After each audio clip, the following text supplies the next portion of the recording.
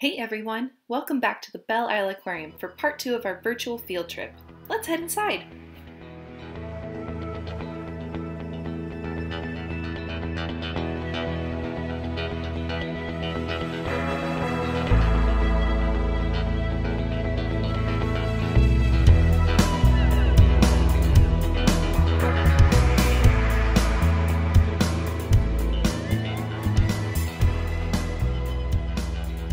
Welcome to our Eco Lab.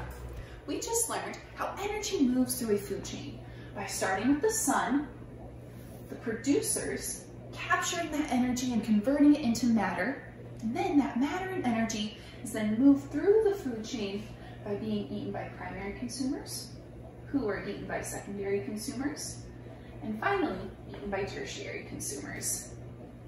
But what happens to all that extra matter? In this lab, we'll find out how matter continues its way through the food chain. We'll get to the lab in just a moment, but first, let's head outside and get an idea of what we'll be exploring.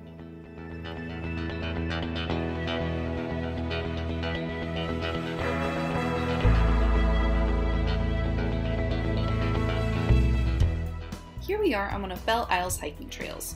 You'll notice lots of leaf litter that looks like it's decaying. Well, that's because all the leaf litter and other natural materials on the forest floor and in the stream are breaking down into something called compost. Here's Mario to tell us more. So what is compost?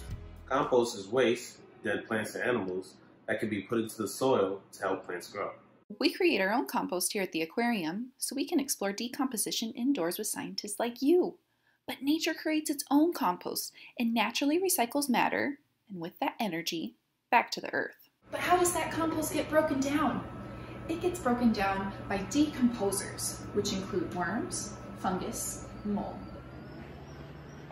Worms are the main decomposers we see in our compost here at the aquarium, but mold and other fungi, like mushrooms, are even smaller living things that really finish the decomposition job. You've probably even seen mold in action on old produce. We can see evidence of decomposition in the dirt outside.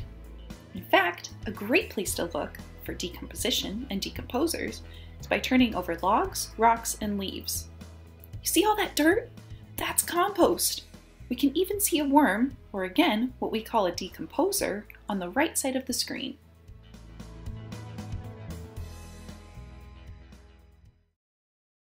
All right, scientists, you all are doing such a great job so far. Now let's head back to the aquarium and make more observations. Here we have some compost. Let's see if we can find evidence of decomposition. Let's make some observations together. Here we have leaves, a banana peel, and paper. All of this will get broken down by decomposers and return nutrients to our compost. Now let's take an even closer look. So what we see here is a worm actually under a microscope.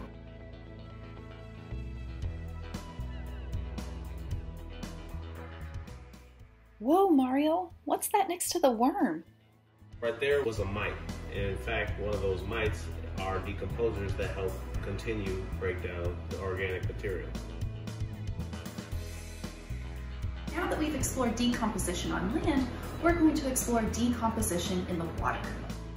Just as we looked at decomposers in our compost, we also need to check for evidence of decomposers in our tanks here at the aquarium.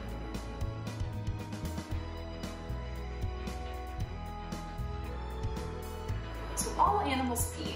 I know, kind of gross. But pee has ammonia in it. If you've ever had a cat and you've smelled its litter box, you've smelled ammonia. Now in the wild and in our tanks here at the aquarium, there's bacteria that helps break down that ammonia. Today, we're going to do a test to make sure that ammonia is breaking down correctly in our tanks. One way we do this is by testing the water. Today, we're testing for ammonia. You may do this if you have an aquarium tank at home. All right, how this is going to work is I'm going to take this strip right here. We're going to swirl this yellow dot in the beaker for 10 seconds.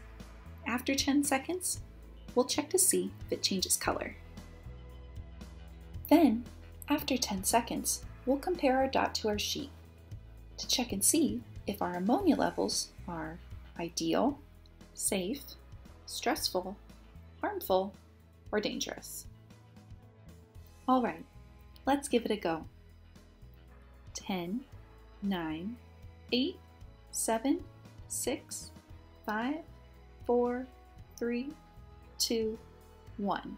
All right, now let's compare. Well, that looks pretty ideal to me. Just for fun, let's also compare it to our tap water, which I've got right here. We're going to run the same exact test. I'm going to use the same type of strip that I used before. Here we go. 10, 9, 8, 7, 6, 5, 4, 3, 2, 1. Let's compare.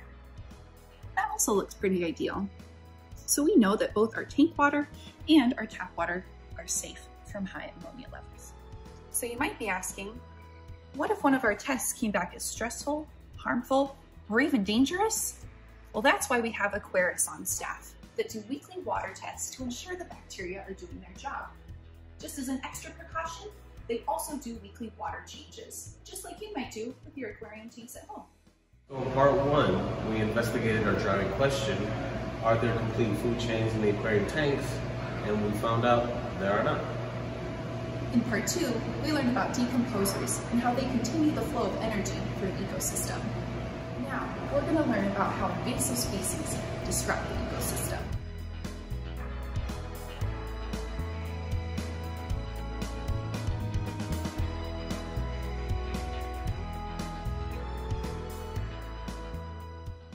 Do you recognize any of these species?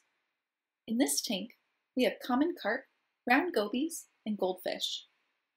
All of these fish live in the Great Lakes. However, we consider them invasive species. This means they are non-native species that have a negative impact on the environment. Other invasive species include zebra mussels, mute swans, and sea lampreys, and also plants like Phragmites, purple loosestrife, and yellow floating hearts. These species wreak havoc on ecosystems and outcompete native species for food, space, and make surviving difficult for them. In the Great Lakes, one way invasive species are introduced to the environment is through ballast water. Ballast water is water taken up by ships when transporting cargo. For example, if a ship from another country sets out to pick up cargo in Detroit, it will start out empty. It will need to take in ballast water in order to make it heavier and stabilize itself on its journey.